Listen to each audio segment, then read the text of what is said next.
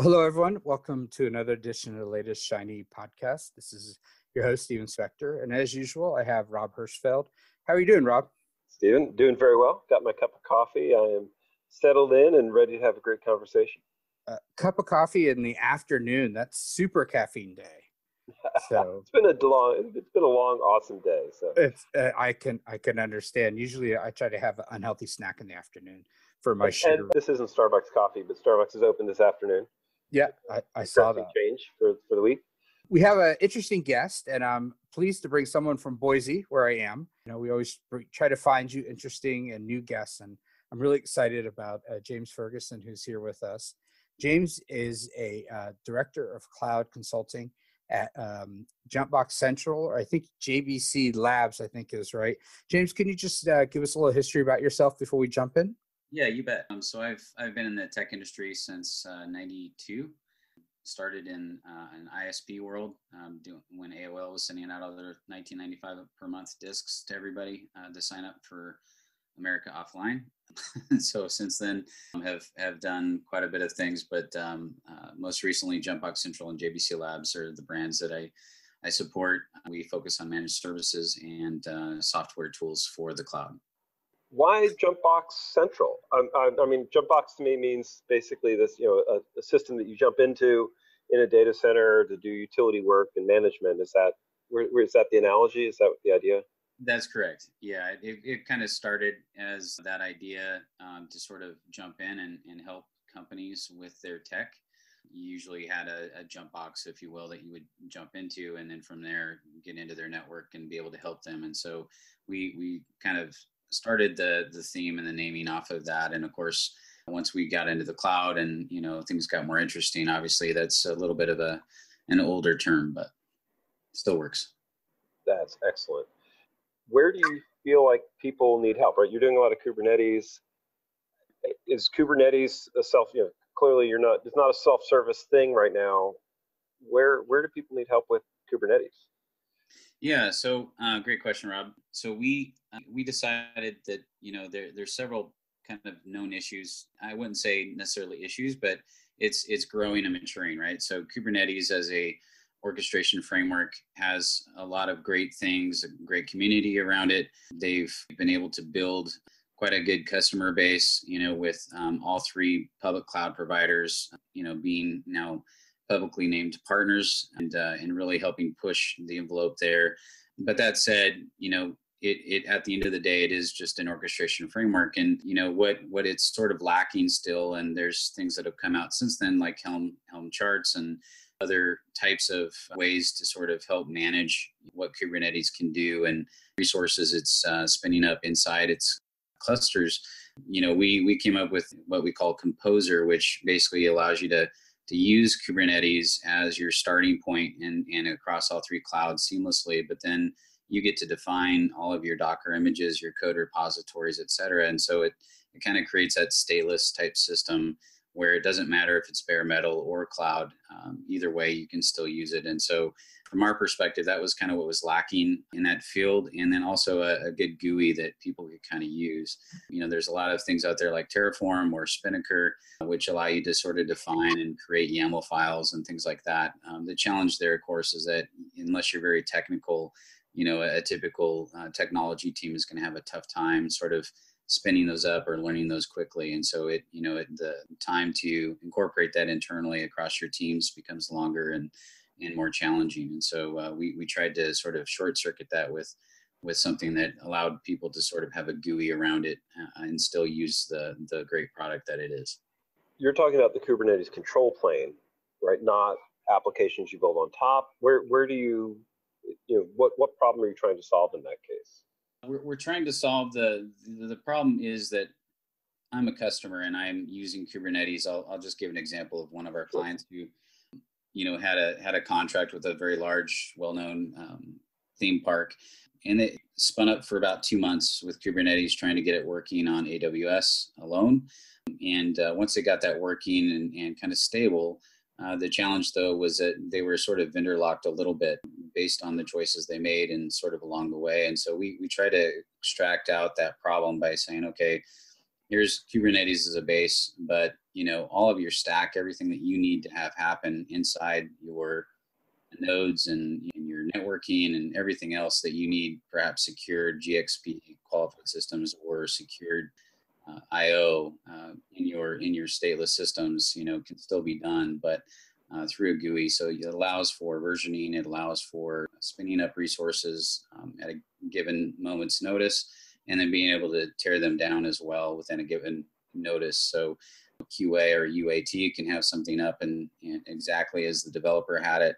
They can see it exactly as it was when they spun it up and passed it off to QA. QA can then see that, and then of course resources are taken down. And so from a cost perspective as well, it takes away the need for somebody to sort of be the governor of that. It allows you to sort of tear it down and keep your cost under control. So you're talking about multi-cloud, creating a consistent environment, more elastic. Those make sense. It feels to me there's another piece here where there's a misconception that because Kubernetes has all this hype, that it's complete. It sounds to me like you're saying something that I hear a bit, that there's a whole bunch of things you also have to do to make Kubernetes successful. And can you, just I guess as an illustration point, do you have a list of like, oh, and you also needs type of things? Yeah, absolutely. So a lot of our clients are managed service providers, and to give you a for instance, based on your question there, the assumption that Kubernetes is complete is, I think, a misnomer and a little bit misleading. I think it's good to know that it's there. It's a good technology. It's a good starting place, right? But what it's lacking is middleware monitoring, support of resources. So, for example, if you have a cluster that you spin up with Kubernetes, and you yourself are not managing that cluster and all of the resources and networking that's going on inside of it, just like with Docker applications, et cetera, or VMs, if the master node and those nodes that you spun up are not managed properly and you're not monitoring them properly, things will just start going away. So if you run out of memory or you run out of disk space, et cetera, things will just start, magically disappearing without kind of telling you. And so you don't really know what happened unless you go into your logs and kind of check that. And so that's been a challenge, I think, for a lot of people using Kubernetes, is they don't understand that piece. Same thing with Docker was, it's an awesome product. A lot of people can spin things up. They can use GUIs like Kitematic or other types of like Mesos, et cetera, that help, kind of manage it. But again, you're still stuck to this problem of how do I know when something's going to go offline or it's utilizing resources that aren't available any longer. And how do I continue to auto scale that or, alert me that something's going wrong? That's one piece. The other side is from the middleware side of it. Google, for example, just launched Prometheus, at least support for that, which I think was great. It allows you to sort of monitor that middleware piece. And that, of course, goes into Stackdriver on their side and other, resources. The nice thing with that, again, is that you're able to sort of monitor the quality of the products running inside those clusters.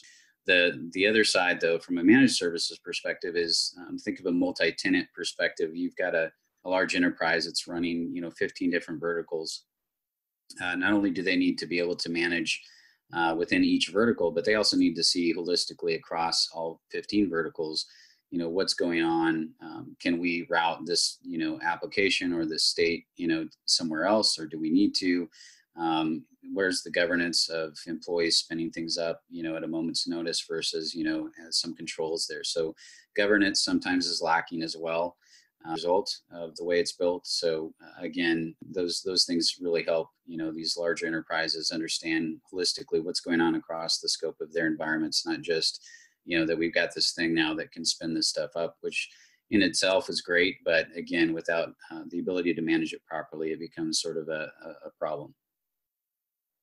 You're having me think about something I hadn't thought about at all, which is Kubernetes sprawl. You might have one team that has 5 clusters for their life cycle, but they could be clusters horizontally across the organization, all different versions. Visibility into the fact that I've got a lot of different Kubernetes clusters running and pipelined, and having that type of information as we get more and more Kubernetes in the environment is really important. And then I guess I'm not even gonna bother asking, right? If I went to Google and said, Google spin up Kubernetes, Amazon spin up Kubernetes, there's an interoperability test that those things are gonna pass, but the amount of control I have from a version perspective and services perspective is pretty minimal. I want to drive this into a slightly different direction, because there's a piece in what Kubernetes enables from a ISV opportunity, meaning I'm writing software that provides a generic service, a storage service or a name lookup service, a database or something that I actually want to deploy in Kubernetes and then sell somebody. Does that fit into your map or vision of Kubernetes? Yeah, absolutely. I mean, I think that's kind of the sweet spot, if you will, I think, for an ISV, where it's sort of like with AMIs or even Docker images for to some degree, but less of one. In that, you have a marketplace now within Amazon. You've got one within Google where people can kind of create these custom images with their software licensed, ready to go. You simply purchase the AMI, spin it up, and you've got this ready to go kind of SaaS product within your own cloud environment. I think if you extract that out a little bit broader and say, look, let's not focus on just one particular cloud provider, but let's have some kind of an envelope that allows ISV to be able to submit their applications to any cloud at any time, including bare metal, have full control of what it looks like at the end of the day from a security standpoint for that customer and the customer as well. And then in terms of being able to launch that out, license it, et cetera, it's all sort of pre-done, pre-packaged. So it does take away a lot of the so-called, idea that, you sort of lose control or the visibility of what's happening. So it does give you a better structure to sort of make that happen across any kind of cloud provider or even on-prem.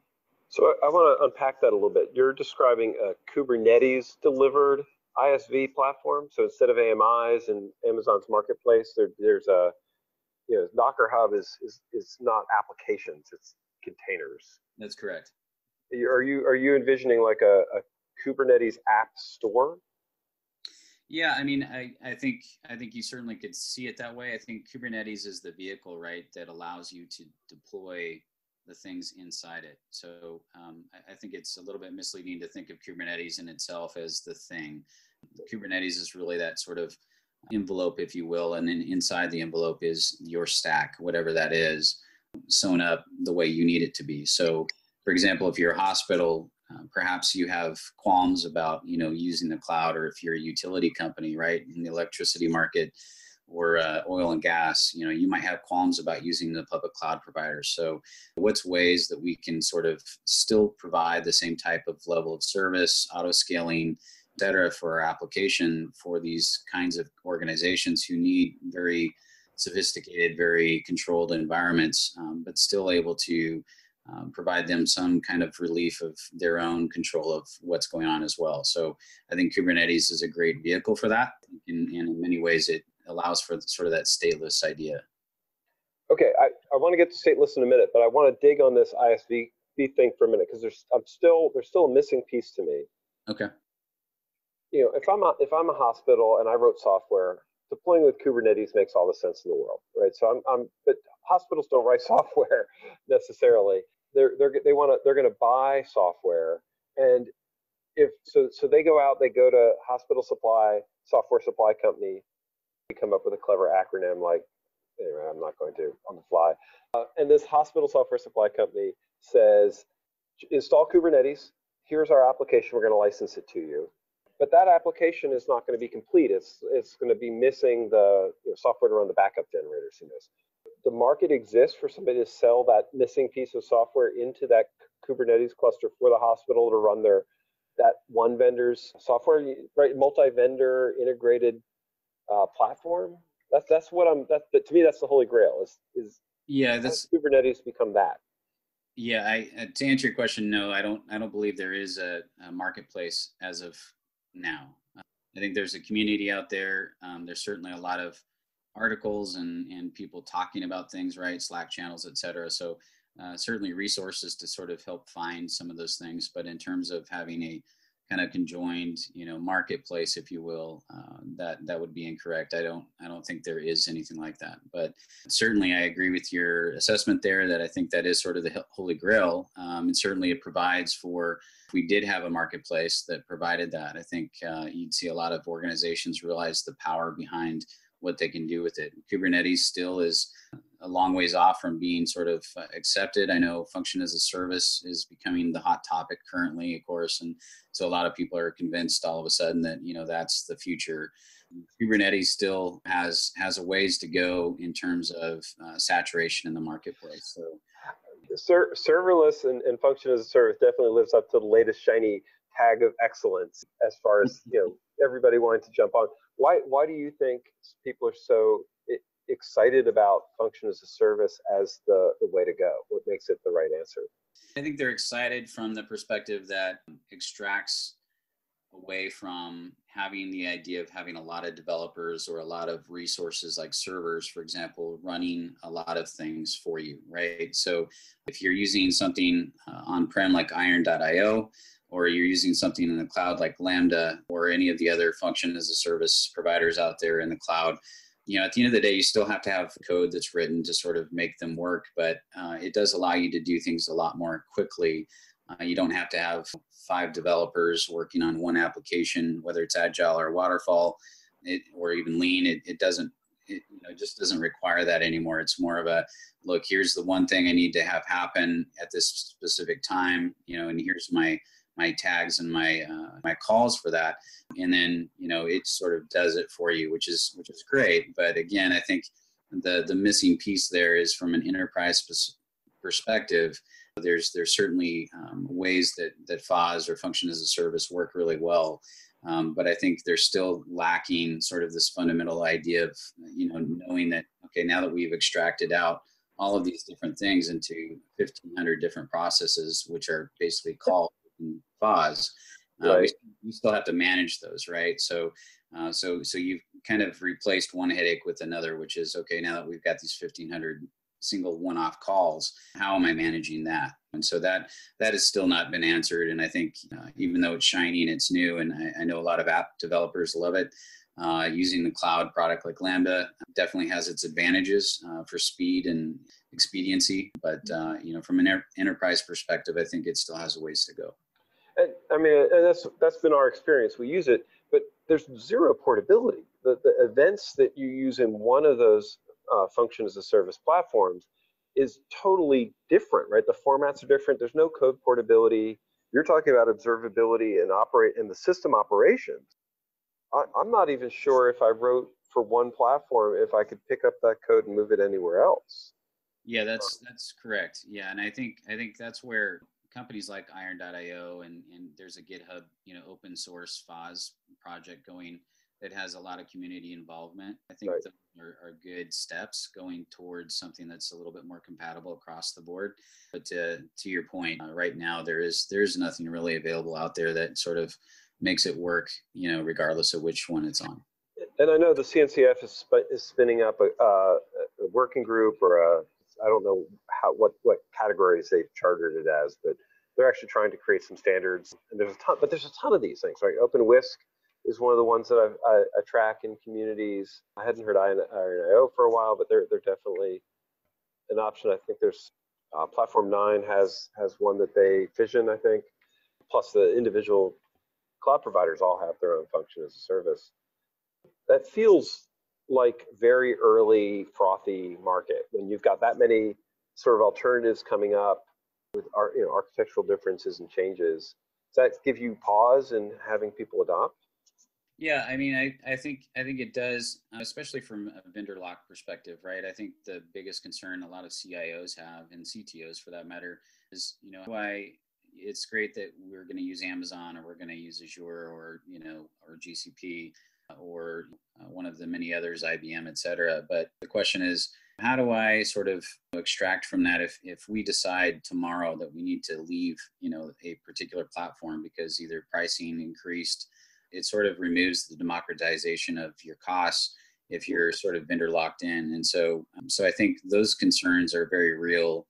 And I think until those are sort of answered, I think function as a service will be a hit point for many DevOps guys, but from a application or a business side of things, I think this still has a ways to go. Do you see function as a service as like a Kubernetes app or workload that you would include into your catalog? I mean this not in the Nirvana case I was talking about, but just from a, hey, if we're going to spin somebody up a Kubernetes cluster, here's a function as a service application that we'll put in there for you. I do for sure. I think it has a lot of great aspects in terms of, if you need something to happen at a specific time, or you've got an ETL process that needs to kick off, for example, or you've got analytics, for example, like Logstash, et cetera, that you need to have happen. Maybe FOS is a good, way of sort of do that as well. So, is this a peanut butter and chocolate type combination where if you're doing Kubernetes, you're almost certainly going to put function as a service platform with it, and then start using it, and that will just become our normal mode of operations?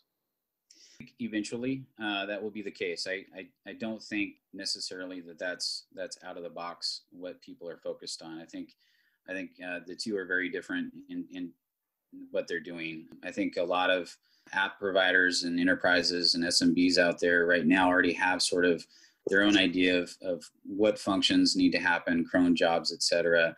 They're fine with those, and they work fine for them. So they sort of see function as a service as something to come second to that, not necessarily hand in hand. As it continues to mature and get more marketplace adoption, and you're able to use it more portable, across whether it's all three cloud providers or even across your own stacks, then it becomes more tenable from a business perspective. I think right now it's a nice to have. If you're using Amazon Web Services, for example, and you want to create a full CDN process, FOS is great for that, serverless approach, right? If you're looking to do ETL, that's great for that as well. But if you're looking at, multiple, vertical departments running things, and you've got to kind of control all of those, then it gets a little messy pretty quick. So again, I think it's still got a ways to go, and maturity is still not attained yet. I mean, I could see in what you're describing from a Kubernetes perspective, that's portable and hybrid, is, function as a service is part of your service mesh definition, right? I've got my application running in containers, happily service meshed. There's something I need to do and transform extract. Thank you. Yeah. I can see using Lambda, or Kubernetes function, however we want to describe it, as a extract, transform, load ETL into the system as part of that mesh.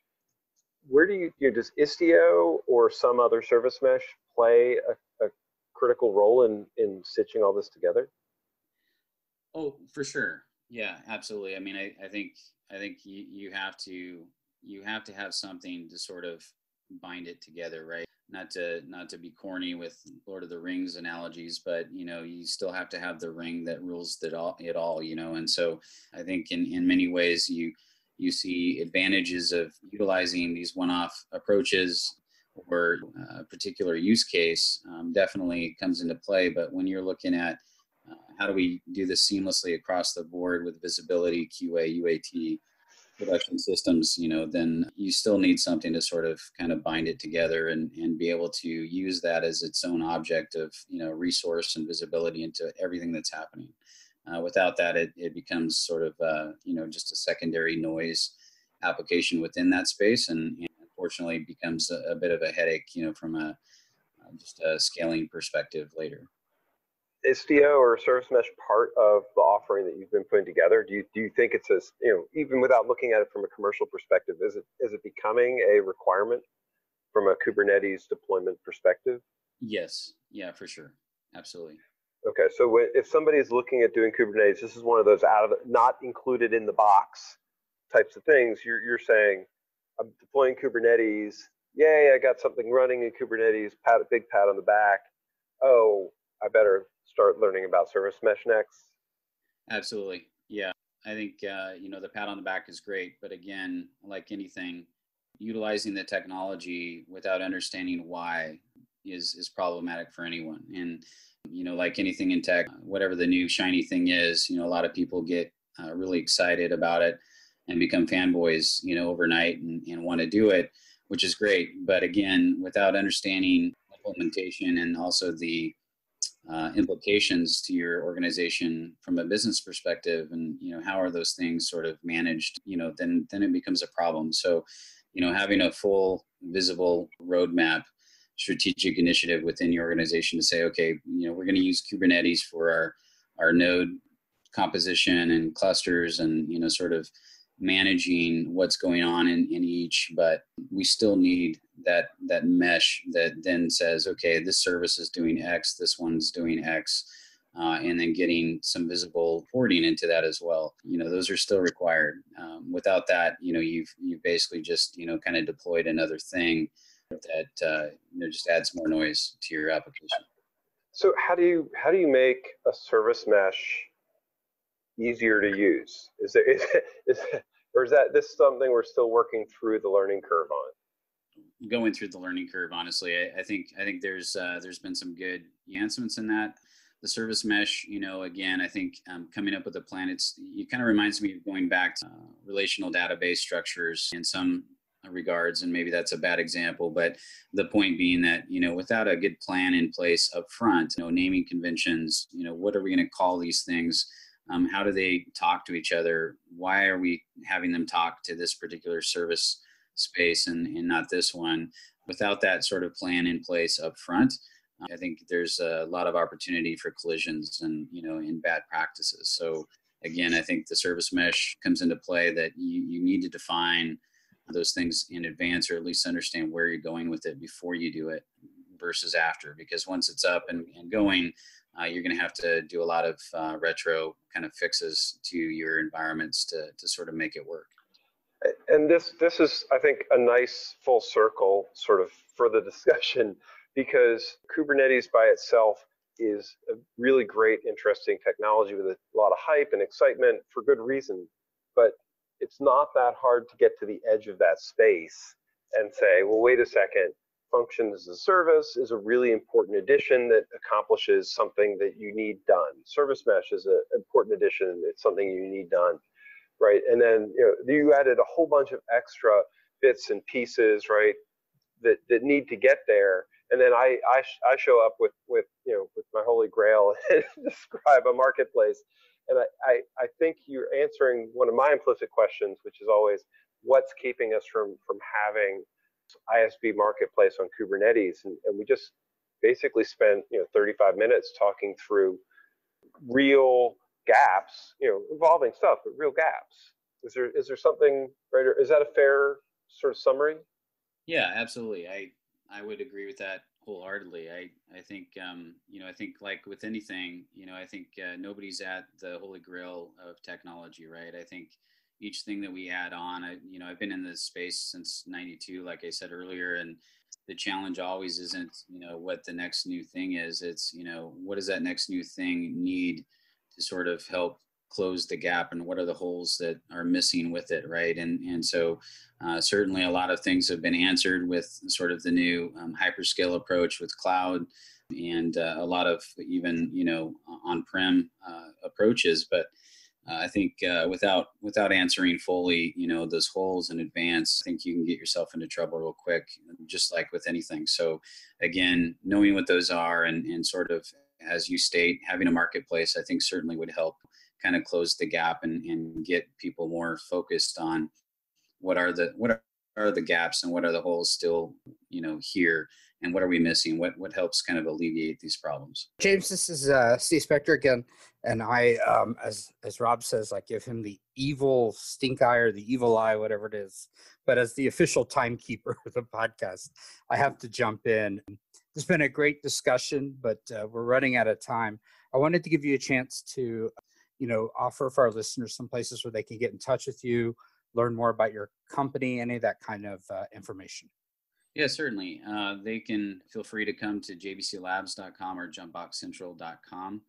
Both will go to the same location, which is our primary website. More than happy to talk with anyone. My email address is james@jumpboxcentral.com.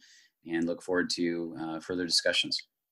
Great. Well, James, thanks again for participating in the podcast this week, and we look forward to future conversations again. And thanks, Rob, as well, for joining us. Thank you. Thank you both. It's a great conversation. Thanks, guys.